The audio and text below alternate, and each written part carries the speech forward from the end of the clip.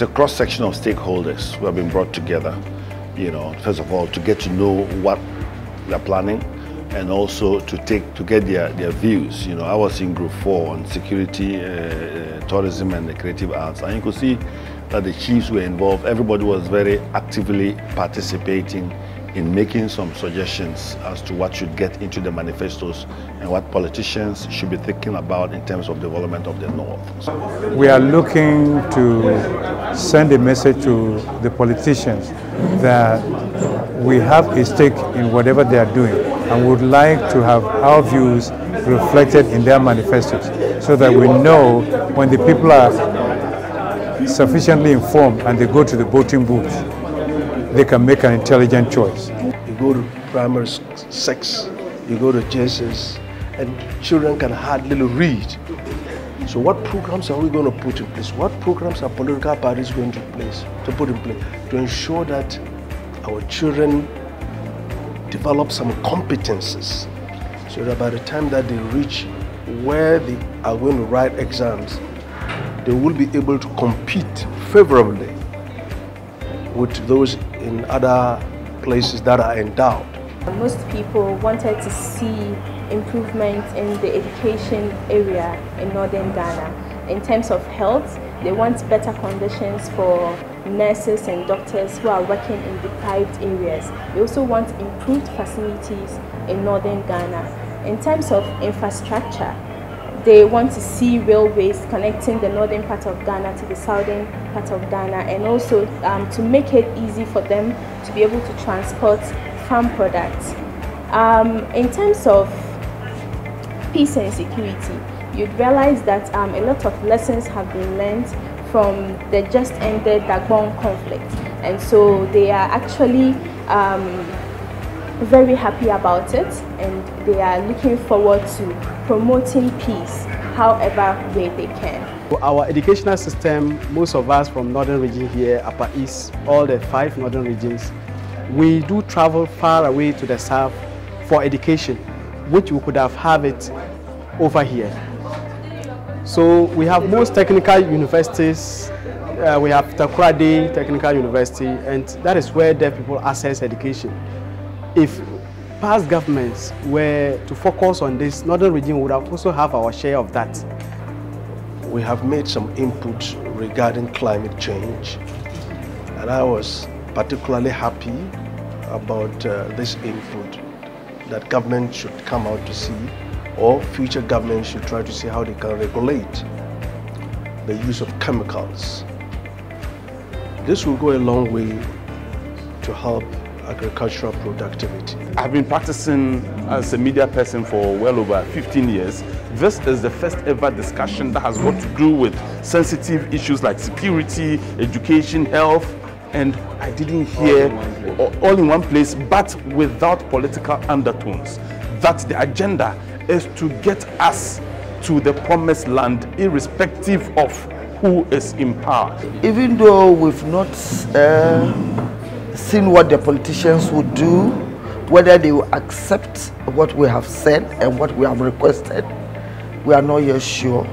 But I think I have voiced out some of the problems we think they should do to assist us. This is a good start, that, whatever development you are bringing, whatever politics or whatever ideas you are bringing must come from the people, because these are the ones you are going to serve. These are the ones your development intervention is going to serve. I believe that with what has happened today, I bet if they hear the kind of stakeholders that have come here, issues that have the political parties, what has happened in here, the kind of stakeholders they will set up.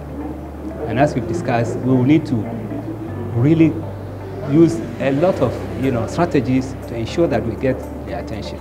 From the conversations we had with various stakeholders in Bolgatanga and in Tamale, we've realized that there is so much passion and they are longing to see change in northern Ghana. So Star Ghana is very happy to have provided the platform for this to have happened.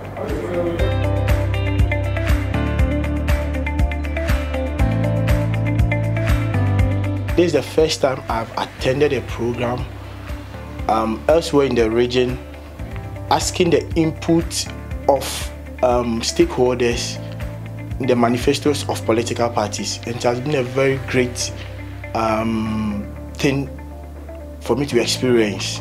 As much as possible, and I'm happy that almost all the politicians were invited to this forum to make it a point that anytime they mount their political platforms to encourage people to vote for them, they should have it at the back of their mind to preach peace, because if there is no peace, there is no development. Okay. So the long and short of it is that they should preach peace alongside encouraging people to vote for them to win. The fact that we have potentials in the north here that people are not aware of.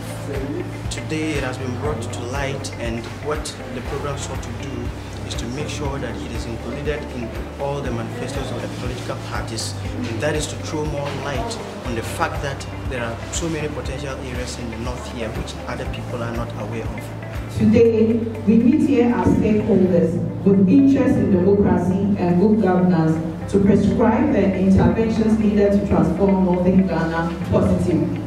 Infrastructure is everything. In terms of last 2019, in terms of foreign direct investments into Ghana, only 1% of foreign direct investment came to northern Ghana. In terms of people wanted to invest. It's all because there are no opportunities here. There are many opportunities, but because of infrastructure, the roads and all those kind of things.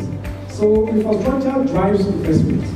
So if you don't mostly develop a critical infrastructure, then somebody with money in America will find it more convenient to just invest in Accra or Kumasi. What I consider to be of a great concern is the attitude of people. What I think Northern Development Forum should also be working on is ways and means of changing the attitude of our people so that we can facilitate our development. Otherwise, if the political parties initiate those development projects, initiatives that we have proposed, and we are ourselves not prepared to support because of we see it to be something that government is doing.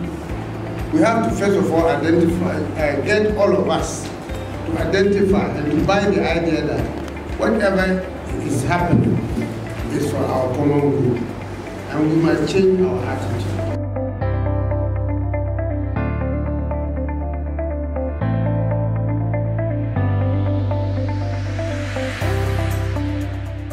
It is a unique platform because it has brought together traditional authorities, teachers, health workers, youth, women, activists.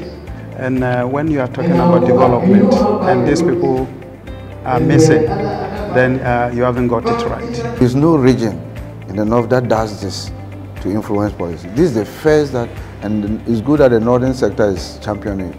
This is the first time that before the manifesto or before the policy, they say these are our positions. All other regions are waiting to see what comes of the manifesto. Meanwhile, the manifesto are developed by a group of so-called experts, but they are limited in their number and their scale. Experience has shown us that political parties are very faithful to their manifestos. And so it is important that we should ensure that our issues are in the manifestos of the parties before we go to elections, so that when a party wins elections, our issues are already reflected in their manifestos, and then we have some guarantee that these issues will be implemented. It's good to have a dream, but it's not good to daydream. So where we think we are just coming to help one another understand the tax we have had long ago and how to go about solving it. communication is very important as far as development, as far as peace, as far as other activities are concerned. So I will want to say that what we have learned here, they should try and communicate with us, communicate with others, so that the knowledge that we have learned here should not be within us alone, but it should be sent to others so that they can also know what we are doing. It's very obvious that the northern part of Ghana is underdeveloped, and so there is a need for us to talk about it and also create awareness and make sure that we bring development to the northern part of Ghana. This should not be the end of pushing the platforms, but it should be a way of getting the political parties committed to implement these issues. The Governing Council of Star Ghana and the leadership of Star Ghana are very committed. They are committed to making sure that this happens, and so we will keep the conversation going, and at the end of the day we want to see that development comes to northern part of Ghana.